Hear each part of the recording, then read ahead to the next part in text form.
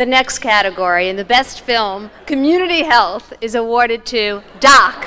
No tour of Houston would be complete without a visit to the Astrodome. In this case, for the Camel, Mud, and Monster series. The tobacco companies like to say that peer pressure is what causes kids to smoke. But as you can see, peer pressure can be bought and paid for right here at the Astrodome. I think this is certainly a favorite among this audience, and it's awarded to DOC, which stands for Doctors Ought to Care, for their excellent film, Medicine vs. Madison Avenue. Here to accept the award are Dr. Alan Blum, Eric Solberg, DOC's Executive Director, and John Gordon.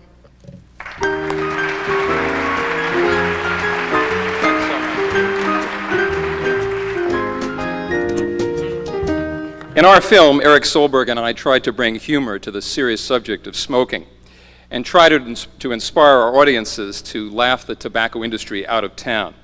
The geniuses that put the film together in spite of our meager budget were John Gordon Productions.